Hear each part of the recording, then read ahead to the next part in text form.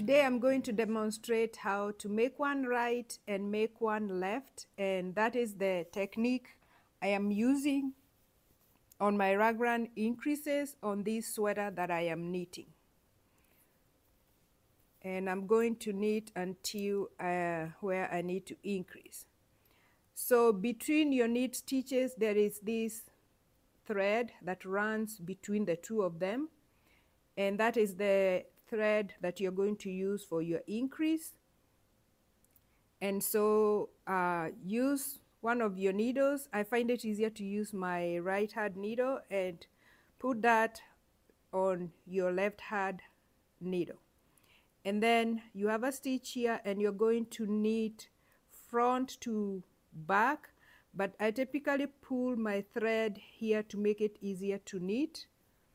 And so knit that, and that is you just made a stitch, and that is what is called make one right. And then we are gonna knit until we have to increase the left. And so you're gonna do the same thing but opposite. So this is the thread that runs between your stitches, and you're going to pick that stitch and put it on your needle, and then you're going to knit this through the back. So you're going to insert your needle through the back like that and knit the stitch, and you just made one left.